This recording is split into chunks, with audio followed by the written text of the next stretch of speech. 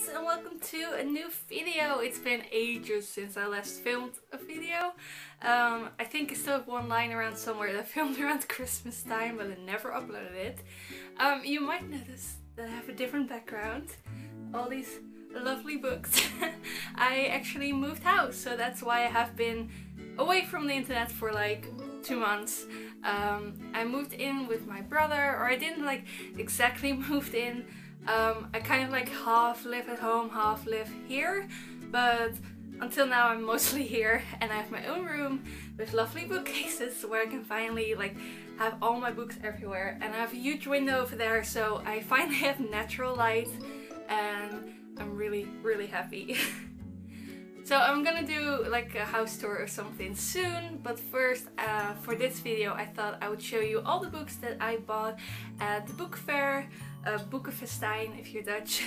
It was in Utrecht, I think like a week ago or something, and I went and I bought way too many books as usual, and I thought I would show them to you. So the first book on my pile is immediately like an amazing book. It's incredibly shiny, so that's really cool. It's by Neil Gaiman. It's called Fortunately the Milk, and I wasn't sure if I was gonna buy it. I saw it because it was shiny. I'm basically like a bird. I like shiny stuff, and I really love the guy who does these illustrations. I have like more books where he does the illustrations, and I love them. They're always so interesting. His name is Chris Riddle, and you know Neil Gaiman is awesome. I thought, well, it's a kid's book, but I love kids books. I'm just gonna buy it. Turns out it's hilarious. It's one of the funniest books I've read in a long time. It's especially hilarious if you read it out loud, like to kids, but also like to your brother or sister or your parents or something. If you make like funny voices and read it out loud, it's hilarious. It's basically about this guy who forgot to buy milk for his kids' breakfast, so he goes to the corner shop, but then he's gone for like 3 or 4 hours, and when he gets back with the milk, he explains that he's been kidnapped and he met this time-traveling dinosaur, and basically like this whole story of what happened and why he's late with the milk. It's hilarious and I definitely recommend it. Then I bought the book No and Me by Delphine something. There's a sticker over it. Let's see. Delphine the Vegan? I have no idea. I think this is originally French. And I've known about this book for a while because a friend of mine actually did the cover art for the Dutch version of this book. So, you know, when I saw this title, I was like, oh, I think it's that book, and it was, but in English this time, because I'm horrible, I don't like reading Dutch books, even when they're originally Dutch. There are some exceptions, but most of them I don't like reading in Dutch.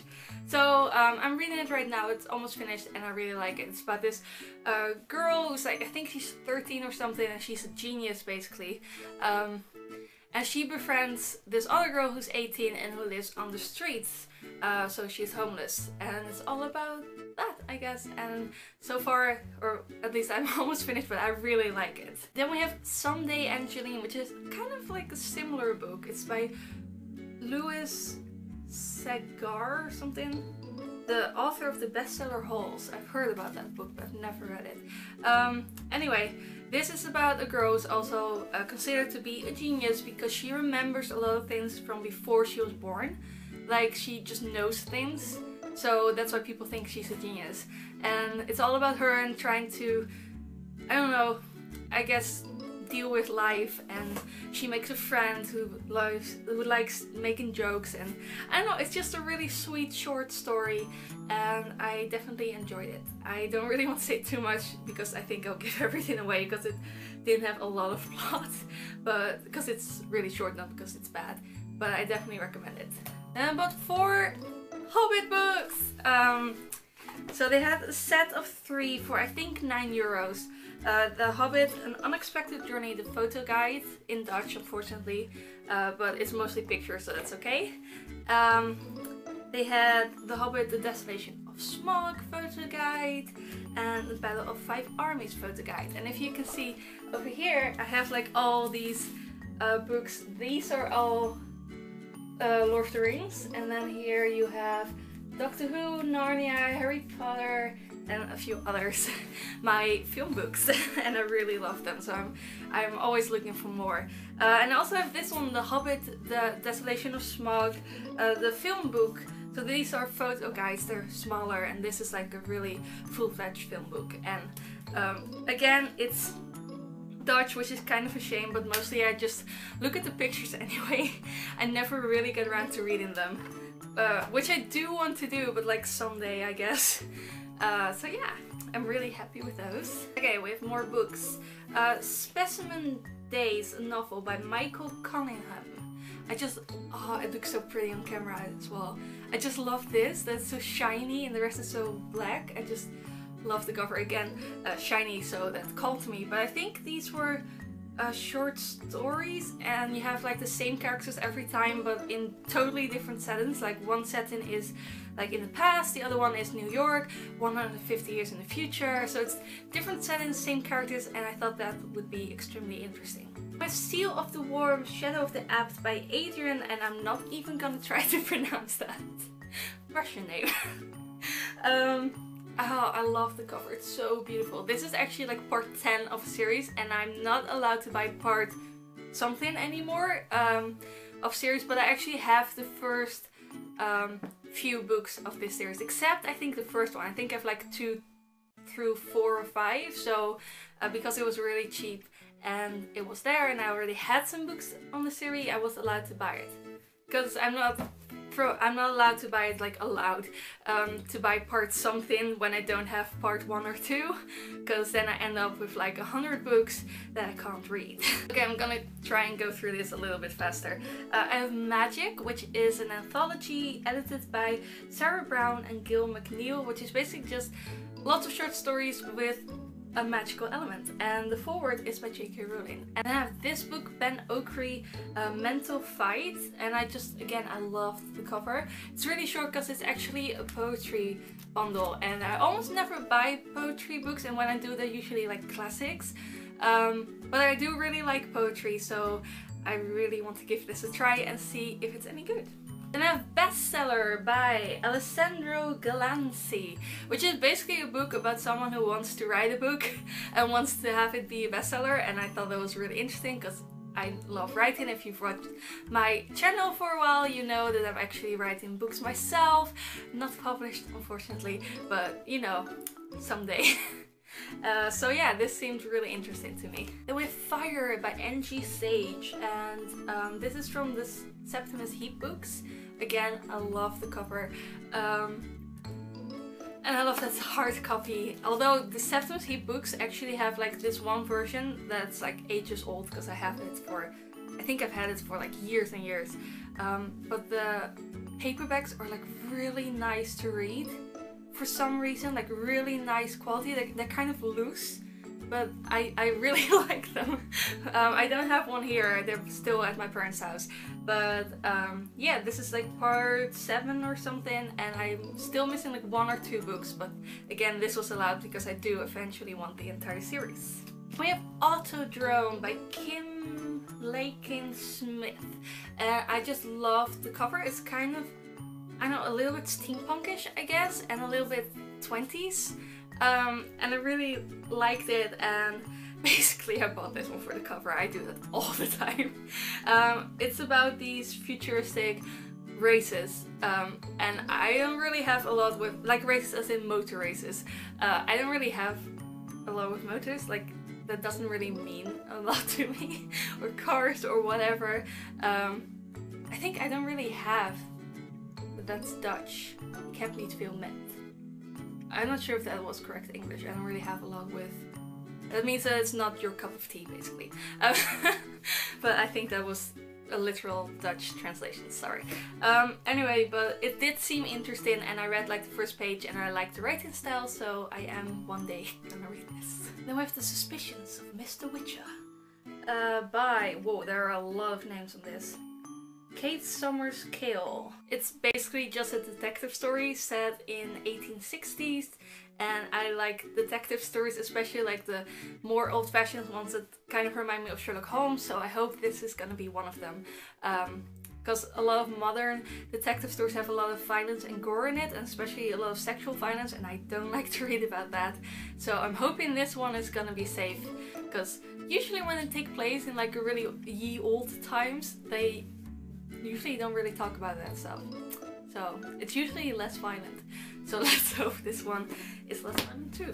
We have Nightly and Sun by Rohan Gavin. Oh, it's so cool. He's called Rohan. My cat is called Rohan. Lord of the Rings world. Anyway, this is basically again a detective agency, but then the son, who I think is 13 or something, does it say? Yes, a 13-year-old. He's perfectly ordinary 13-year-old. But then he has to help with a case because somehow he can really help and he's needed, and then basically he goes into business, like the family business of detecting. And I love detective books, especially kids versions of detective books, so I thought this would be really interesting. Also about Earthfall, The Battle Starts Here by Mark Walden, which is basically a bit of a dystopian book, I think. Basically there was an alien invasion, and this is all about that. I think it even starts like even this made me buy it, like the bit about the author is also part of the story, because it says Mark Walden is the author of Earthfall. He was one of the few who saw the danger coming. With a small group of her sisters, he is able to document events and send them via simulated wormhole to present-day Earth. Oh, that's cool. So basically, I forgot about that. I did read it. Basically, it's a warning of what's to come. So I thought that was really interesting, and I can't wait to read it. But yes, there is more. I also have this book, Stravaganza City of Flowers by Mary Hoffman. Again, I really like the cover, and I'm a sucker for hardback copies.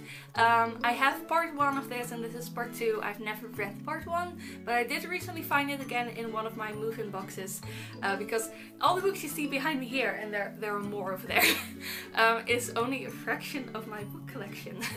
I have like a ton of boxes here in the attic, still filled with books. I have a ton of boxes downstairs that I still have to open. There are a few in my brother's room, and then my room back home is still completely as I left it, covered in books. So yeah, I do have a problem, I think. But that problem didn't stop me from buying more books.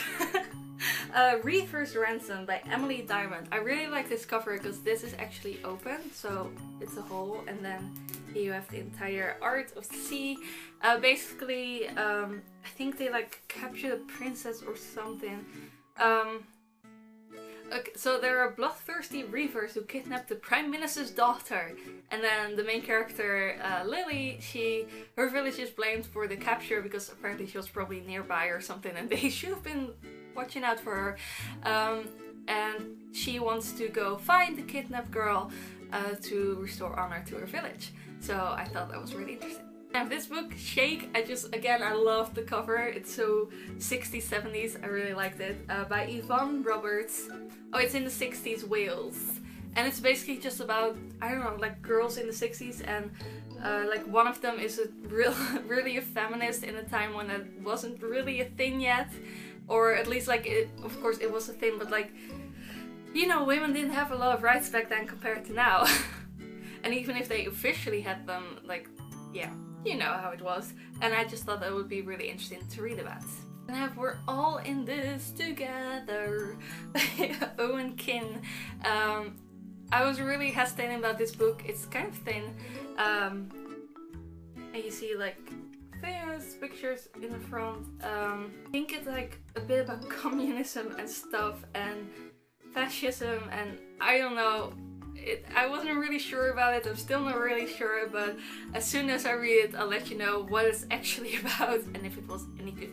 And the last book, I have more, but like the last novel, Cranford by Elizabeth Gaskell. My dad actually recommended this to me because it's kind of like, he said it was kind of like Jane Austen-y, and I love Jane Austen's books, so I love books set in that time as well. I think this is just from someone who lived around the same time who also wrote books. I've never heard of her, Elizabeth Gaskell. I'm sorry, but I am gonna read it. And judging by the cover, there is a BBC series of it already. So after I read it, I'm gonna watch that probably. Most likely. And I bought one whole manga. Lizzie Newton Victoria Mysteries. I didn't bring like my list of all the manga that I had, so I have no idea if I have this already. But this series does seem really interesting, and I really like the drawings, so I just bought it hoping that I don't have it yet, because it was €4. It used to be €2 there, and then like the 5th one for free.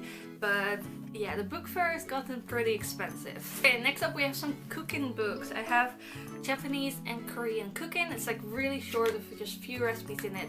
It was only €1, and this was buy 3 get 1 free.